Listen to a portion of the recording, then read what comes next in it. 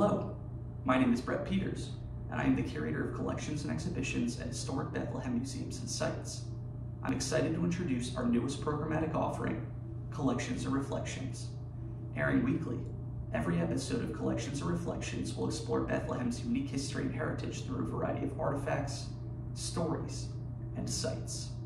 Stay tuned next week for our inaugural episode, where we'll discuss a 1934 scrapbook containing more than a dozen photographs of J. Carroll Tobias.